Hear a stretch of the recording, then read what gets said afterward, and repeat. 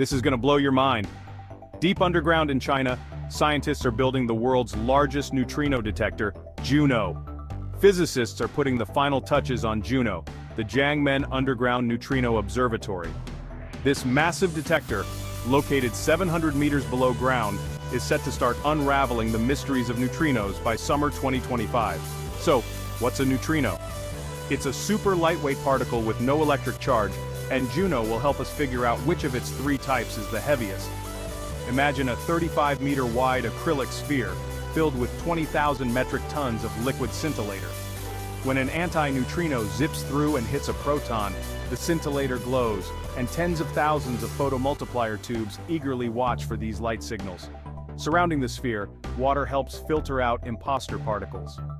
As JUNO starts its mission, it'll be scrutinizing antineutrinos from nearby nuclear power plants, cracking open the universe's secrets. Excited to see JUNO in action? Check out our slideshow below.